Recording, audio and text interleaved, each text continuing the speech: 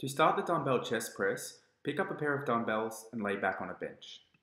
Your shoulder blades should be retracted and your core braced to keep stability, and your upper back and hips should remain in contact with the bench throughout the entire movement. To perform the movement, position the dumbbells stacked over your elbows. Flare your elbows away from your torso until the dumbbells are in line with your mid-chest.